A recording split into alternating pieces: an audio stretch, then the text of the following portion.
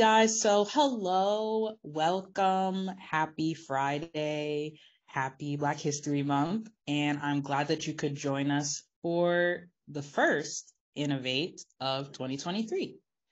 And today we have Dr. Bryan Ramson, and he is representing from Fermilab, which is a really awesome place if you haven't gone to visit yet. And he will be talking about a review of the physics program. Just give me 1 second, I lost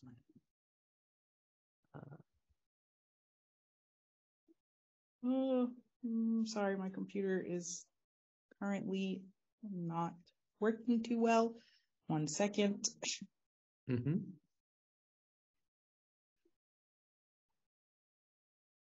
Okay, there we go. I don't know why my computer is freezing. But anyway, so thank you, Dr. Ramson, for joining us today. A little bit about Dr. Ramson. He's a neutrino physicist. He's working on the intensity frontier of high energy particle physics. And he works as an associate scientist at Fermilab, using his expertise in medium and high energy physics, nuclear physics, to improve measurements of neutrino oscillations and refine our understanding of neutrino-nucleus interactions. He's a member of 2 large experimental collaborations, which are the Fermilab NUMI off-axis Vapirance experiment, or let's just call it NOVA, and the upcoming Deep Underground Neutrino experiment, DUNE, which some of you may have heard of. I have also heard of this before. He earned his dual bachelor's in physics and math and master's in atmospheric science from Howard University, represent, in Washington, D.C. And he also earned another master's and PhD in applied physics from the University of Michigan, Ann Arbor.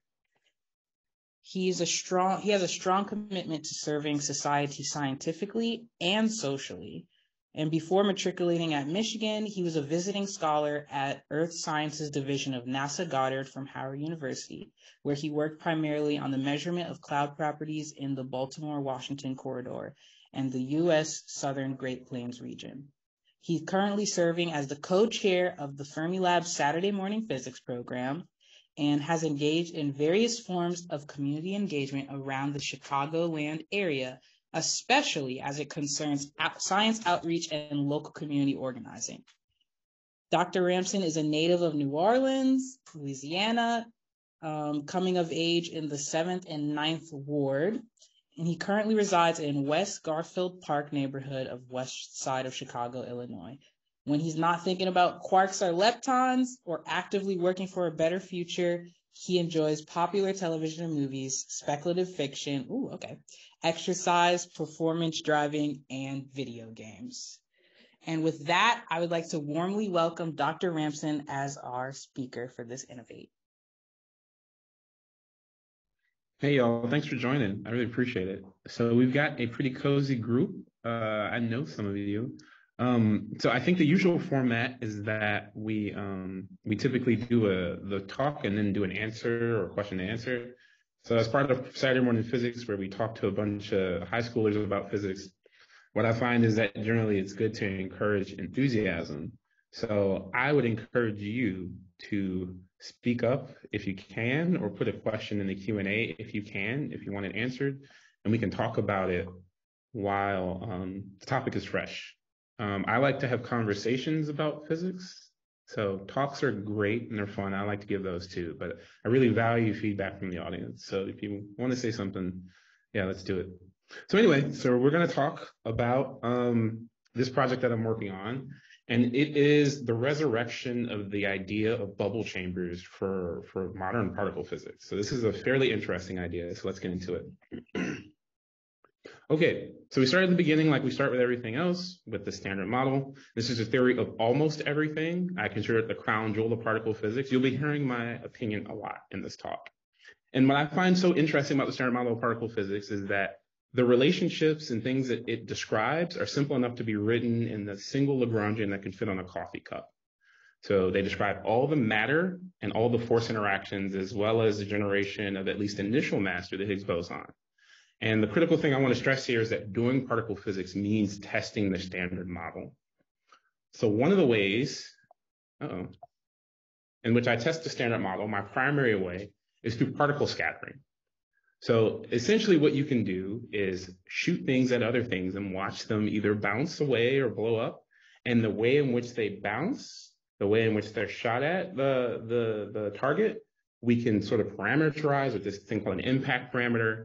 And we can sort of parameterize what's happening using, at least in this picture, some sort of angular distribution. And what this essentially means is that we are calculating what's known as a cross-section. And this cross-section you can think of as a way of encoding information about what you're scattering off of. And you can also think of it as like a probability of scattering as well. And the reason I wanted to include this picture is so that you can see that just by varying one thing in your initial scattering particle, so again, the impact parameter, this B parameter, you can sort of encode what's inside of what you're scattering, or at least the details of what you're scattering against in this theta region, or in this variable theta. And you can replace that variable theta with anything. So you can take a cross-section with respect to energy. You can take a cross-section with respect to momentum, right? So these are ways in which we get to the math that we think about. So that Lagrangian gives you an amplitude, and that amplitude, again, goes to a cross-section. So this is the primary way, one of the primary ways the field of science does it, but it's also how I do it. So now we come to one of the interesting things I find about the field. I call it a conundrum. It's not like an official thing. This is mostly just my opinion. There is a division between nuclear physics and high-energy particle physics. And it's funny because particle physics sort of involves both. In fact, I would say that high-energy particle physics grew out of nuclear physics. But the primary differences are, I think nuclear physics concerns it. So there are a number of ways to do nuclear physics, and the energy scales are very broad. So you can go from EV, which is in a single electron volt, to GeV, which is about 1 billion electron volts. And the difference there is 9 orders of magnitude, right? And the critical thing about nuclear physics is that you're using the electroweak scattering process to learn about the nuclei of atoms and also to understand the nuclear medium. So what that means is that you're using a very simple process that you understand very well, such as deep inelastic scattering, which is you literally shooting an electron or a lepton at a hadron or baryon with so much energy that it explodes, but as it explodes, it interacts with an individual quark. You can also turn that Feynman diagram, which I'm talking about with deep inelastic scattering, you can rotate it because this is also topologically equivalent to a process called Joy-Yang, which is when 2 quarks also self-interact, annihilate, and produce 2 leptons. So these are 2 of the primary scattering processes that we use in nuclear physics. There's also E plus E minus annihilation. I didn't show that here because it's not a really fancy diagram, but the idea is that these processes are very simple and well understood, and it allows us to understand something very complicated. Now, if we move into high energy physics, we see that we're primarily concerned with the electroweak sector of the standard model, and this would be at energies well above 1 GeV. So the primary thing that I think about when I think of high energy particle physics is the LHC, and what you have on the bottom right is it's a map of all the cross sections of which you would encounter in a collider experiment when the TeV was operating at a 7 TeV center mass energy. I lost my mouse, but one of the things I want you to look at is that if you look at the red plot, you see this GG to H. And what this is telling you is that the primary way that you're getting a Higgs is from the fusion of gluons, which is not something that you really want to deal with mathematically. It can be calculated exactly, but it's fairly difficult. So what the thing I want to get across about HEP or about high energy physics is that we more or less, we try to do the best we can with the complication of the math that we're working with, but we're really interested in probing physics, testing the standard model, and trying to figure out if we can find paths to beyond the standard model physics. The reasoning here between these two, the reason that there's such a division between these 2 fields is because QCD, which is the Lagrangian or the standard model part that describes what's happening inside of nuclear physics or inside of nuclei, is extremely difficult. And the way I can illustrate that is by comparing that to electromagnetism, right? So if you look at these Lagrangians up here, it all looks super complicated. It's not. What you have is this psi. The psi bar and psi are what you can think of as the matter fields. These would be the quarks. And then you have these G, this contraction of this G variable. That's the field strength parameter. And what this is, you can think of basically as an electric field or an electromagnetic field. And that's dependent upon some color or potentials, which you see defined in the bottom. Now, the critical difference between QCD and E&M is that there's this additional structure function that's dependent upon some complicated math, which we're not going to get into, which basically says that gluons self-interact. If you think about the force carrier particle for E&M, which is the photon, it does not self-interact. The other thing you have is the structure in this covariant gauge derivative, which more or less tells you that when you are coupling your gluon field to your quark field, you have this really complicated structure you need to deal with, and that's your color charge. So what all this complicated and esoteric verbiage means is that as you move farther away from an EM field, the field gets weaker. But with color fields, in nuclear physics, the field behaves in a completely different manner. As you move away from a color charged object, it gets stronger because gluons can be created as they interact with each other. They basically bounce off each other. And this gives you confinement. And that's one of the reasons HEP doesn't really like to do low energy things, is because then you have to deal with confinement. But nuclear physics is primarily concerned with finding ways to get around confinement, even at lower bound state energies. And we have all sorts of methods for doing that. So now enter the neutrino. This is the thing I work on. And I call this the ghostly elementary particle because the neutrino does not interact with anything. Well, it does, but it's a very low cross section. And the reasoning here is that the neutrinos, they are electromagnetically neutral, which means they do not feel the EM force. And they're also color neutral, which means they don't feel the color force. The only way they interact is through W and Z bosons. And what this means is you can go through like six light years of lead before a neutrino will interact with anything. So what I've pointed here, what I put over here is the cross section for neutrinos that we've measured for deuterium. So this is a neutrino hitting a deuterium atom and then bouncing off or doing something. And these are all the measurements we've done over the past, 40 to 50 years from a bunch of different bubble chamber experiments, as well as modern accelerator neutrino experiments. And what I want you to pay attention to about this graph is not necessarily the shape, but the axis, the y-axis. That cross section is 10 to the negative 38 centimeters squared. So that is, I think, about a 10 to the negative 4 or a 14 order of magnitude difference from electron scattering. So they're very difficult to measure, but I call them a Blade Runner because they are one of the few particles that we can use that'll say a lot about nuclear physics and also a lot about high energy physics. And what I'm trying to do with my project is sort of do some things that are important for high energy physics, but also backdoor Fermilab into doing nuclear physics, because I find both very interesting. So let's talk about some of the things we can do with some of the ways neutrinos can contribute to beyond the standard model physics. Before we get started on this, do we have any questions? I can't see the chat. Anybody want to speak up? Anything they didn't understand? I'm going to take that as I'm going to give it 15 more seconds and say that's a no. All right, awesome. So now we get into to how we can use neutrinos for beyond the standard model physics. And again, I like to start with Lagrangians because that's where all the math is. So what you're looking at up top is the charge current Lagrangian for neutrinos. So what you're looking at is a W boson, that's the W minus, interacting with a lepton, that's that L, and then you have a neutrino, which is this nu underscore alpha uppercase L. And what this part of the Lagrangian is telling you is that as you interact with a neutrino that has a particular flavor, you're interacting with a neutrino that's actually in a superposition of mass states. So the neutrino flavor and mass states are different. And what this means is that as neutrinos travel through space and time, they undergo what is inherently a quantum mechanical effect, and they oscillate in flavor because the mass states are beating against each other.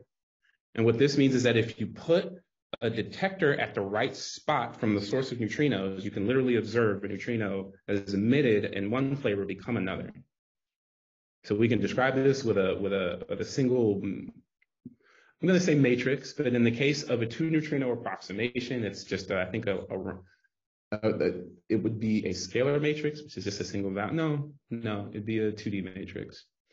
So in a two neutrino approximation, you have just an electron neutrino and a muon neutrino. And again, these flavor states have different, are superpositions of mass states. So if you want to reflect things as mass states to get the rotational basis between, to get the rotation between these two bases, you can just represent that as a single Euler angle. So what you can think of that as, pinning that to simpler math, is it's just a rotation of a 2D axis. So think of it like polar coordinates, and you only need one Euler angle to describe the places in which you could place your detector that would allow you to observe oscillation. So this is a simplified model, but as we move into what's actually at least the minimum number of things you need to describe what's happening in reality, we know there are three neutrinos. You get a 3x3 matrix because you have to describe a rotation. Instead of in 2 dimensions, you have to describe it in 3 dimensions. And turns out you can take that matrix, which we call the PMNS matrix, you can decompose it into matrices that are dependent upon a single source. So atmospheric, reactor, or solar. Accelerator is somewhere between atmospheric and reactor. And then you can basically try to measure these Euler angles. And if you measure the Euler angles to the correct precision, you get access to a fourth parameter called delta CP, which literally gives you some way of thinking about why matter exists over antimatter at the beginning of the Big Bang, right? The fact that we're all here means that we weren't annihilated during the Big Bang or some fraction of a second after the Big Bang. And that's because there was an asymmetry there.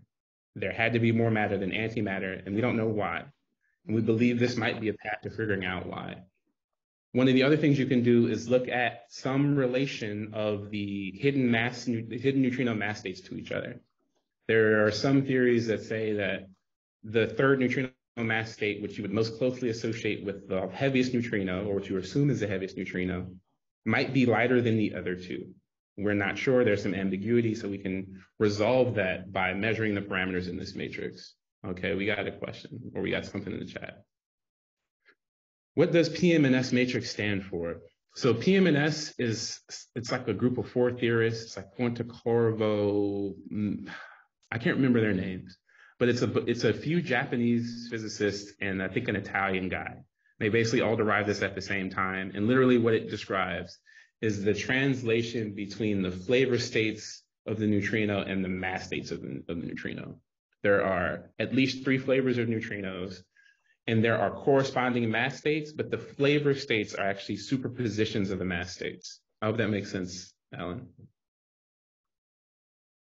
All right, so I need to kill this chat right quick so I can see my slides. 1 sec. Okay.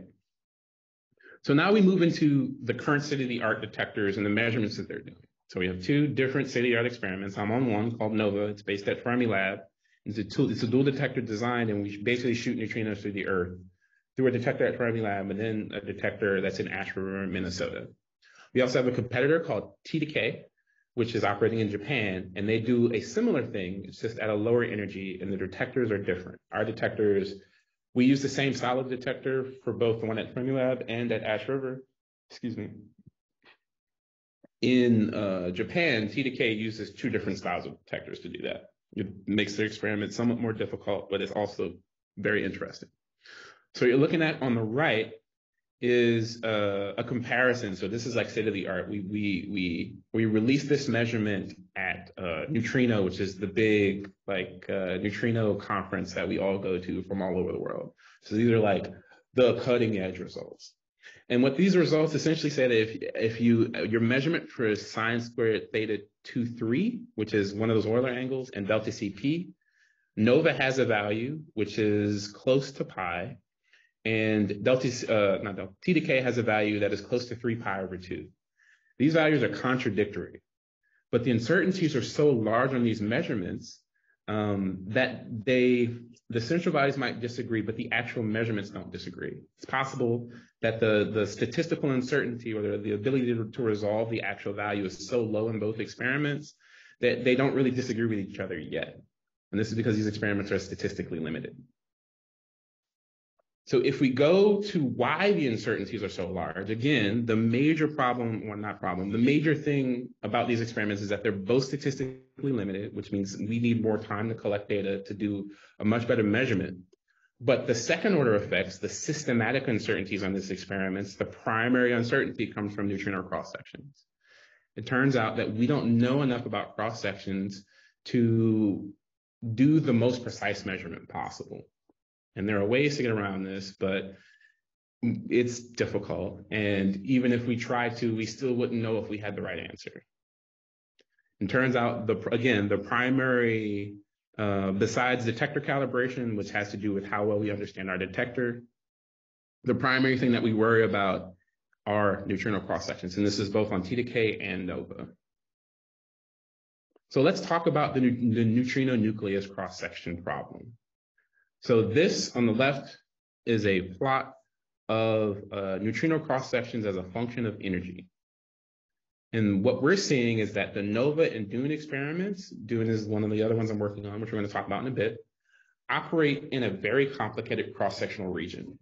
So the initial scattering of the neutrino from the nucleus or from the nucleon can happen in at least one of 3 ways. And then there's a 4th way that also happens if you have multiple nucleons or multiple neutrons and protons in the nucleus. And the energies of these experiments sit at the exact region or at the exact point where you have to navigate 3 of these different processes at once, minimum, and they all look like each other. Then there's another issue in that once you do the relatively easy part of figuring out which scattering process you actually saw, you then have to deal with the remnants of the scattering process getting out of the nucleus. So this then becomes a nuclear physics problem. But in the experiments that we're running, these 2 problems are convolved. They cannot be separated with the current amount of data we have right now. The question is why? So one of the ways in which we try to disentangle those two different problems in the cross-sections and the understanding of neutrino cross-sections is by looking at old bubble chamber data.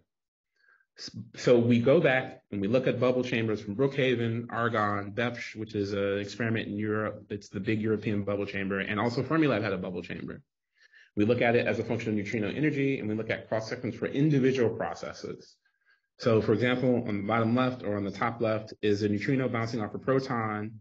This is a charge-current interaction. You're getting a muon and some hadron, which contains quarks, which means this is a neutrino process that generates nuclear physics stuff. You get pions there. So any place you see a pion is a meson that's generated. What these data are telling you, though, is that if you look at the comparison of the Brookhaven and the Argonne National Laboratory bubble chambers, they disagree. The fact that the data are not on top of each other means that they got fundamentally different answers for what the cross-section should be at that region. And that's the same region that DUNE and NOVA are operating at. And this happens across multiple processes. We also have problems with the flux. And then one of the critical problems, the flux would be the actual beam of neutrinos. We don't know that to a high precision. And then if you actually count the total amount of events that we're looking at, it's less than 10,000 events, or actually it's not less than, it's about 12 to 15,000 events that we are using to constrain data on both DUNE and NOVA. Now, this won't be a problem on NOVA because we're not going to have a ton of events. But as we move to DUNE, which you'll see, we're going to have so many more orders of magnitude of events that this data will not have the precision to actually figure out what's happening in DUNE as far as scattering goes. So now let's talk about DUNE. I just had a quick question. Yeah. So back to the previous slide, comparing the data? Yeah. Let me find it for you. Oh boy, where is it? It should be like right here. There we go. Yes, this one. Uh-huh. So as far as like old and new, I can understand that. But comparing different experiments or different like devices, what kind of factors goes into that? Because I know that everybody runs their experiment differently, right? And they might even have like even down to the procedures and the engineering. So do you factor in those kinds of things when you're comparing data, or is it purely like the results? No, we do try to factor those in as best as we can. The process for converting experimental decisions of data or experimental measurements to what we consider to be unfolded or unsmeared data, which is more like ideal data, you can think of it, is called unsmearing. It's the actual unfolding or unsmearing process. So what we do is we simulate the detector in Monte Carlo, and then we compare that simulation to the actual detector. And then we basically perform experiments in the simulation, and we see what how the detector responds to that. That gives you what's known as an unsmearing matrix, which we then use to convert the data that we measure to ideal data. That's the way of saying it. Oh, so there's like a baseline for that you can use in simulation. That's And one of the major problems we have with this bubble chamber data is that we don't understand the bubble chambers enough to actually do the unsmearing process. That's like another thing we have to worry about. Got you. Thanks. Yep. All right, so heading back to DUNE. So DUNE is the future long baseline oscillation experiment. I say it'll be the one in the US. It'll be very similar to NOVA. We'll have two detectors, but we're going to be using a new technology called a liquid argon time projection chamber. Obviously, we're going to look at PMNS matrix. We're going to try to look for a CP violation, neutrino mass hierarchy. We're also going to be we're going to have so many protons in one space. How you doing? Floor's closed. Okay. Yeah. Oh, okay. So I'm in the middle of a talk. I've been here giving talks for like the past, I don't know, 2 or 3 days. This is the first time I've been told it's closed. We're going to continue and see if he comes back or not. Where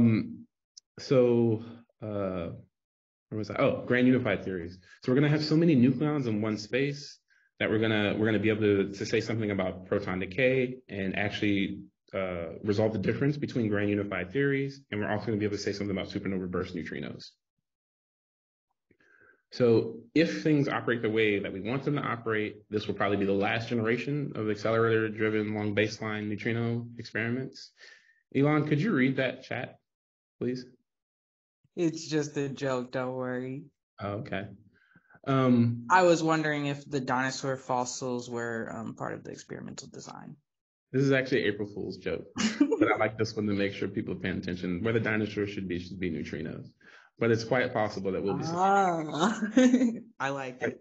It's quite possible we'll be seeing the neutrinos through dinosaurs. It's possible. So that South Dakota range actually is where we found some like old skeletons of dinosaurs, fossils and stuff. So it's possible.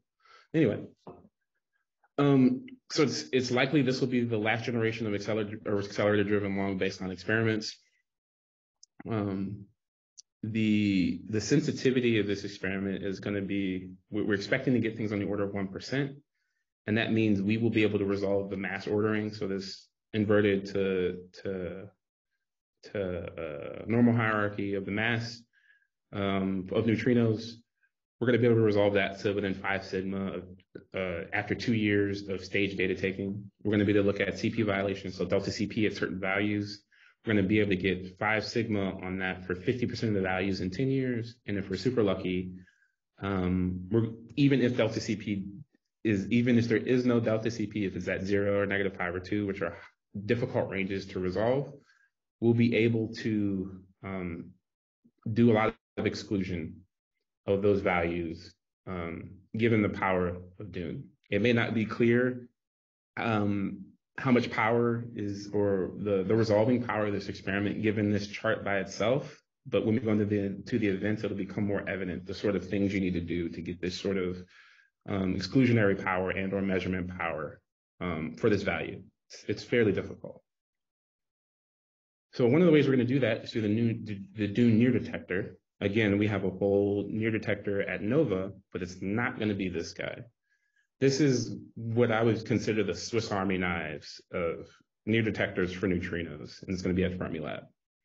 The thing that makes this so robust is that it's going to have a liquid argon TPC, a gaseous argon TPC, and an individual system just for observing neutrino interactions all in one. So to give you some sense of how the amount of data this thing is going to take, when we upgrade the beam at Fermilab to, I think it's going to be a 30 to 40% upgrade to 1.2 megawatt beam, where now we have 10 to 20,000 events for our entire near detector at NOVA. We're going to get 60 million events just in one type of interaction in one detector at DUNE. So if you look at this chart on the right that looks at elasticity and neutrino energy, elasticity is, you can think of the likelihood of the neutrino breaking up or how much energy goes into that breakup. But if you look at just one bin in this, so the most yellow bin, that's going to have 20 to 40 times more events than all of NOVA has right now. So this thing is going to be wild. In addition, we're doing a lot of work to make sure that we can resolve the beam flux. So what that means is we are moving parts of the near detector off axis so we can sample the beam flux at different transverse locations. So we can deconvolve on liquid argon the beam flux from the cross section. This is an expensive project, but it's going to make sure that we can get normalization to 1%. And we still have the possibility of getting an upgraded beam, an upgraded accelerator beam while we're operating. So let's talk about solutions for getting hydrogen into DUNE. So there are a couple different ways you can do it. You can put a straw tube tracker in sand, which you can then scatter off the hydrogen in the hydrocarbon that's in the straw tube tracker. And you can do some analytical techniques to extract measurements on hydrogen. You can also put methane into the gaseous argon near detector. You can also do, against analysis techniques to extract measurements on hydrogen. But I think that we should also build a bubble chamber. I think we should do all of these and build a bubble chamber. So let's see how many events we can get from a bubble chamber. So we can look at the liquid argon TPC and estimate the event rate. So we know, let's see, I think per ton, we're going to get 60 million events per 50 tons, we're going to get 60 million events in the liquid argon TPC given the beam. If we change the interaction nucleus, which will be hydrogen, which I believe is 40 times lighter, than argon, and we look at the differences in density, we expect that we'll have a target mass of around, what is it? Oh, it's per ton. So per ton of hydrogen, we should get about 60,000 events per year, which is, again, 4 to 5 times more than the total amount of bubble chamber data that we currently have in the energy regime that DUNE and NOVA both service. And that's, again, per year. So I think we should definitely build a 5-liter prototype, and that's somewhat what I'm doing. Let's talk about how bubble chambers work. So there are different styles of bubble chambers. There's something called a dirty design, which is what the old giant 15-foot bubble chambers are like. So I'll describe some of the parts. You have an interior chamber, which is on the right. Next to that interior chamber, you have these rectangles. Those are actually cross sections of and when I say cross sections, I mean like slices of the magnet that was attached to the bubble chamber. Then you have an outer wall, because in order to keep things super cool, hydrogen operates at around 20 K. Liquid hydrogen operates at around 20 K. You need to basically treat this thing like a thermos. Then you also have cameras on top, which you take a picture of a bubble chamber, of a bubble track through the liquid at a particular time.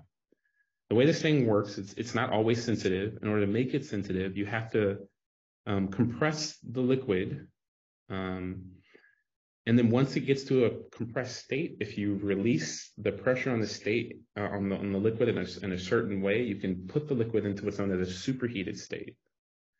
And then the deposition of energy from charged particle tracks gives you bubbles, which you can photograph with your camera. So if you look on the left, this gives you sort of an understanding of the thermodynamics of how this process works. We can talk about it a little bit later. I don't have time to go into it right now, but this is pretty cool. Wait, what did you mean by I? Oh, I didn't mention that. I forgot. So if you've ever seen what's it called? Hidden Figures. Remember the ladies in Hidden Figures were all they were called calculators or computers. Mm-hmm. They're called computers. Yeah. So they did the same thing with bubble chambers. So they would take the pictures and then they would give them to they were literally called calculator girls or computer girls.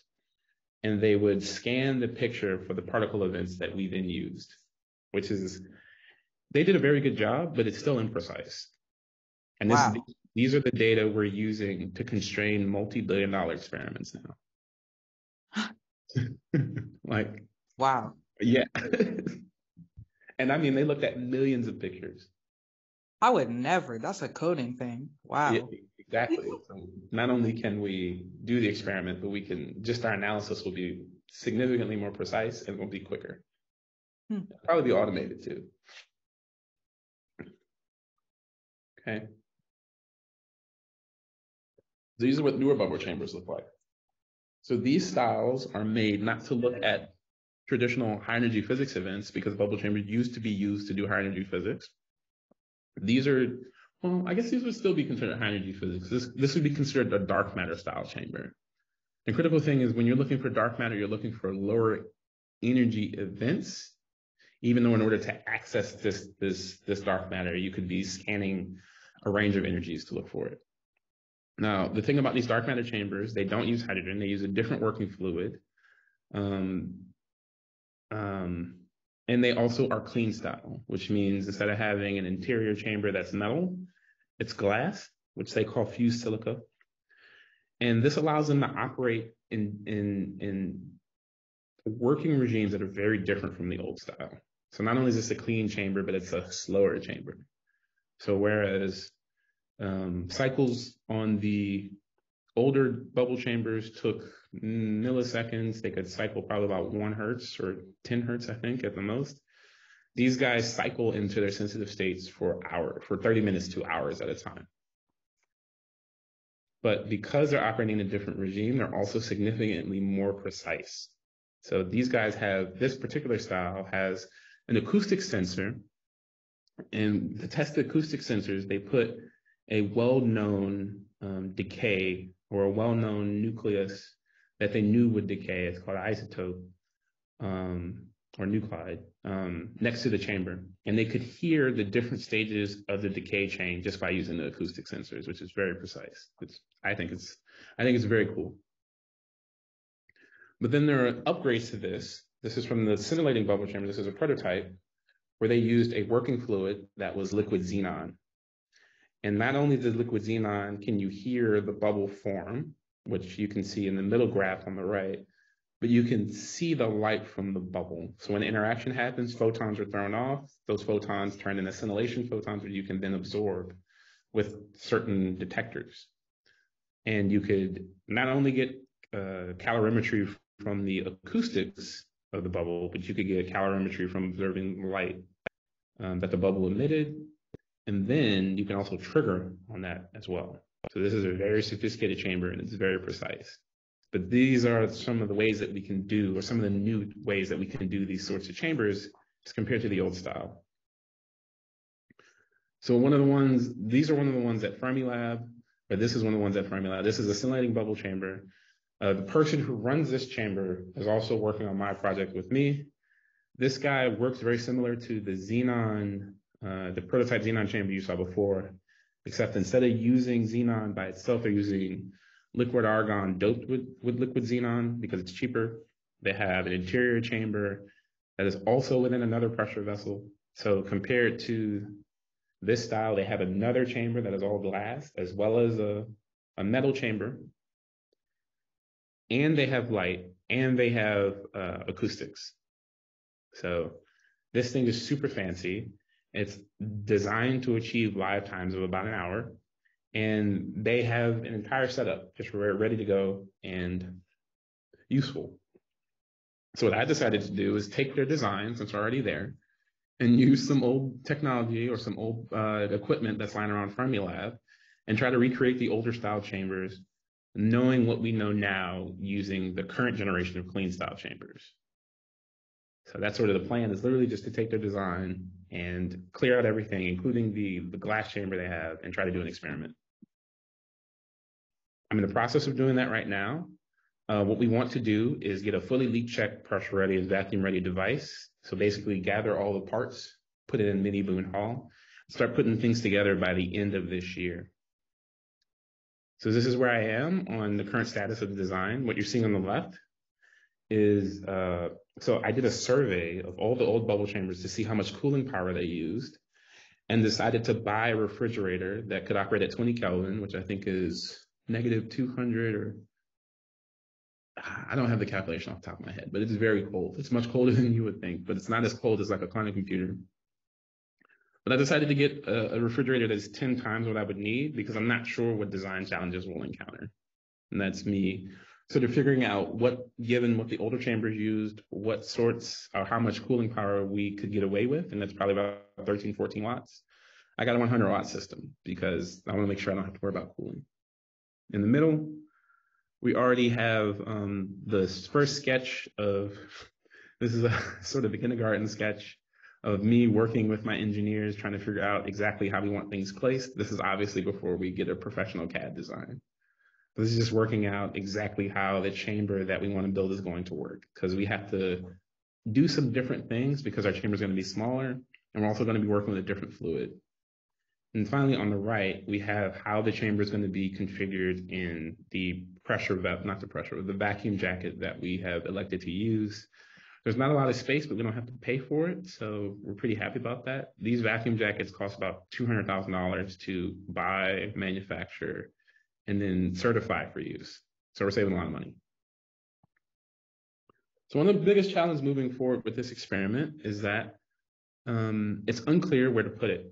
Turns out DOE doesn't want to put hydrogen underground because hydrogen is explosive. If you've ever heard about the Hindenburg, then you know. And the DUNE near detector hall doesn't seem to have a lot of space. So we're currently trying to figure out where we're going to put it. I think we're just going to dig a giant hole and then just put it in the path of the beam, but outside of the near detector hall for DUNE. One of the other things we're thinking about, the reason it's called the MMBC, or the modern modular bubble chamber, is that we're trying to make sure it's configurable for all beams. So there's not just a beam or beams at Fermilab. There are two different beams at Fermilab that have different operating structures. And there's also a beam in Japan that we might want to use. So we're making this as flexible as possible so that we can try to get as many scatterings on hydrogen as possible. If we do what we think we're going to do, the data set from this bubble chamber will be the largest anti-neutrino and neutrino hydrogen deuterium sample ever made. It would probably eclipse world data in relevant regions by a few orders of magnitude.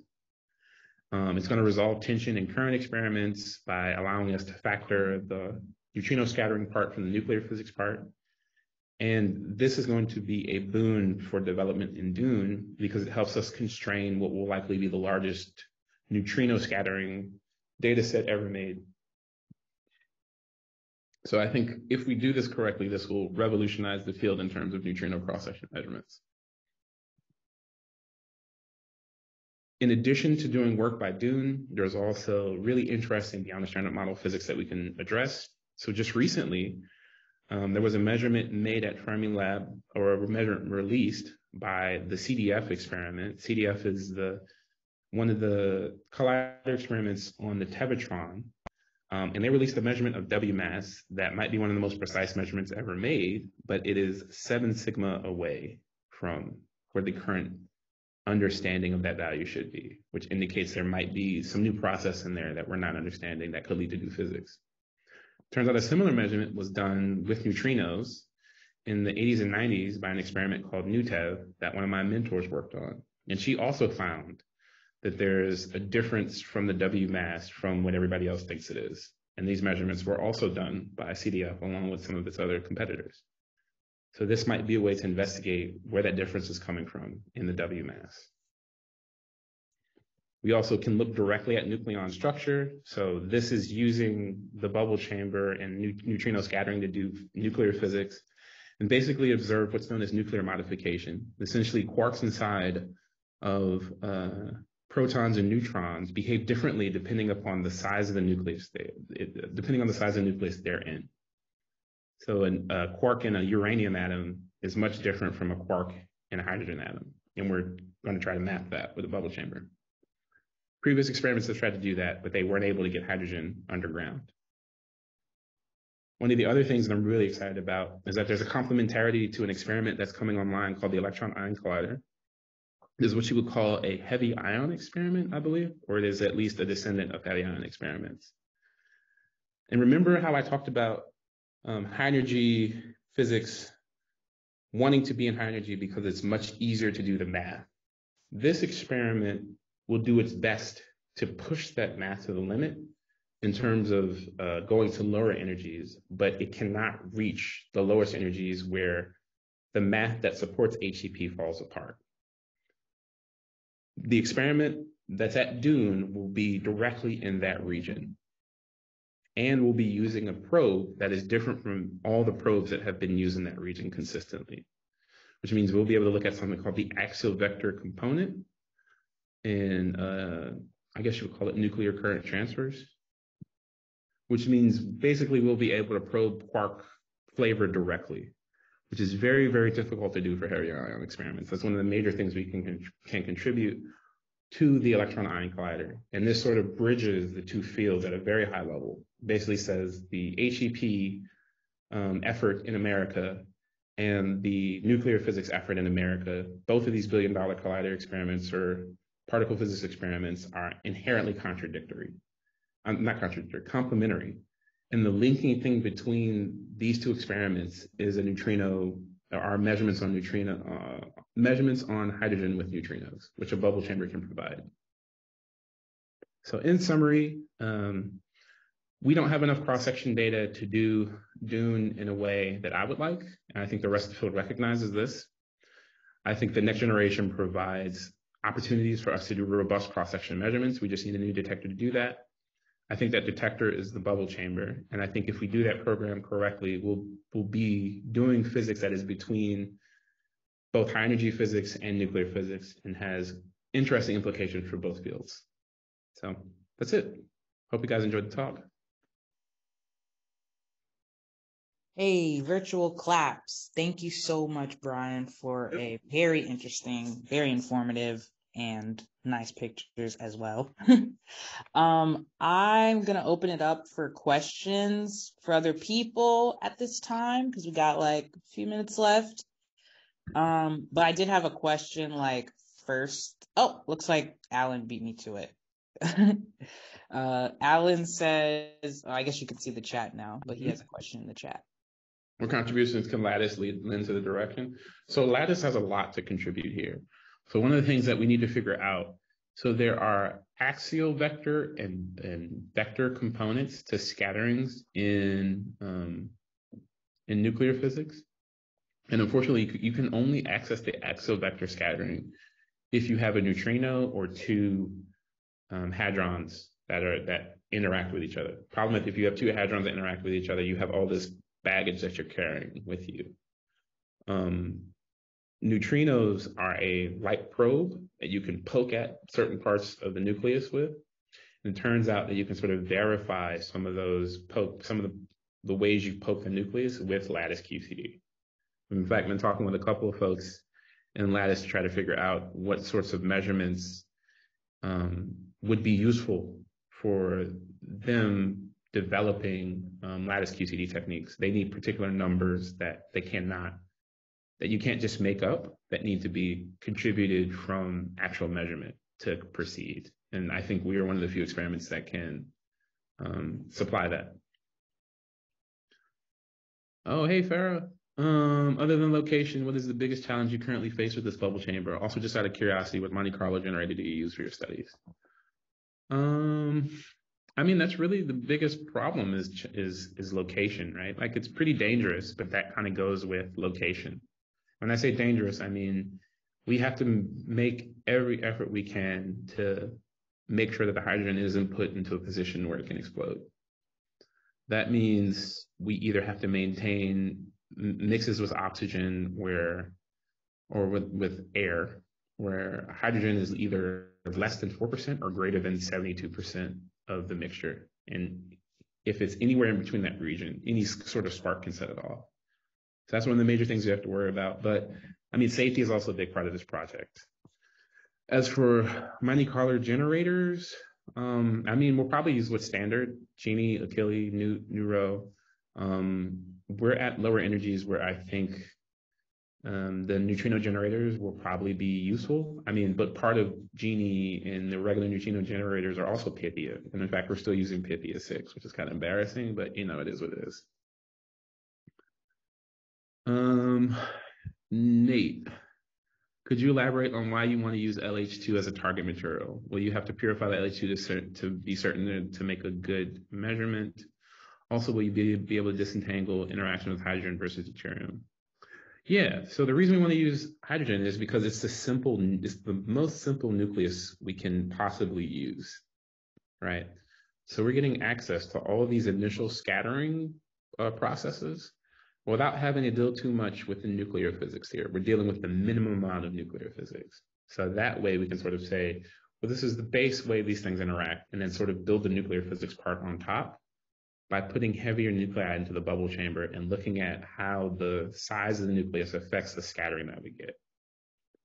Will I have to purify liquid hydrogen? No, the liquid hydrogen comes from, we're gonna order it from probably air gas. It comes research grade or ultra high precision, ultra high measurement grade. So all we have to do is just maintain the purification. And yes, we will be able to disentangle interactions from hydrogen on deuterium. We can order hydrogen that does not have much deuterium in it. We can also order deuterium. And doing the measurements on both of these things not only gives us a really interesting understanding of what happens as you go from one nucleus to two, right? Or to two nucleons, excuse me. So go from one nucleon to two nucleons.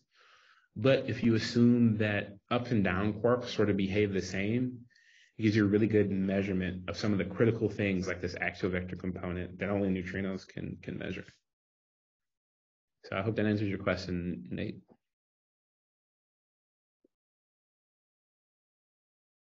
Okay, any other questions? Yeah, I think we have time for one more, maybe.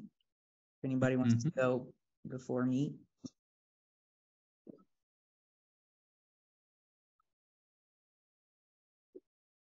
Well, I guess my question was about more like, because you showed this timeline of your project, right?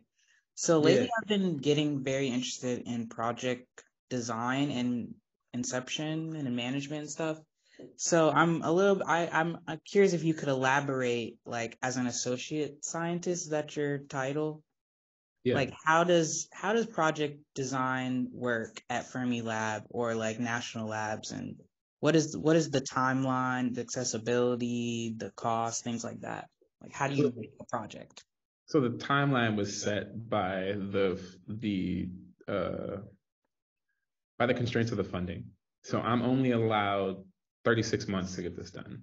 And that's because I'm using what's known as a Fermilab LDRD. The amount of money they gave me was $860,000 to build this project. So this has to be at least more than halfway done. I'm thinking, at least halfway done in order for me to say it's successful. I mean, it really is a difficult thing to resurrect an old technology, right? So you can consider this, when we were building bubble chambers, we were also sending people to the moon on like the Apollo spaceships, right? Or the Apollo rocket, the Apollo program, sorry, and that would be the Saturn rocket, right? So in the time that we've sent people to the moon, those folks at NASA have retired. And the ways to make that rocket and actually send people to the moon has been lost with them, right? we're encountering the same problem with bubble chambers. So it's literally like building this is kind of like trying to send people to the moon again. That's the level of technology that we're that we're working on. I know it seems kind of like an outrageous comparison, but it really is. We were doing particle physics back then that I don't think we can do anymore right now. So this is an attempt to try to build this project again and try to basically, instead of building a Saturn V rocket from scratch, because we already did it, you build a tiny one first and see how far you can get. Right. So what do you do if like your prototype exceeds the cost? Then I have to find more funding. But I mean, you work very hard to make sure your prototype doesn't exceed the cost. Work very hard. So is like the funding system like similar to a university, or is this like through a Fermilab like system? So my LDRD is all through Fermilab, but we have the same funding constraints as university professors. We're in fact almost the same. The only difference is at a national laboratory, we have a location from DOE that happens every year. Interesting. Yep. It's never something I thought to ask, but since you're here. Yeah. Well, in that case, I think we're 1 minute past the end of the time, so I'm going to go ahead and close it out. But thank you again so much, Bryan, for coming and sharing your work and your research and your plans. Wishing you the best of luck with rebuilding the Apollo program. Thanks. All right, so that's all we have for today's seminar. Thank you, everybody, for logging on. If you're watching this recording, thank you for tuning in, and we'll see you next month.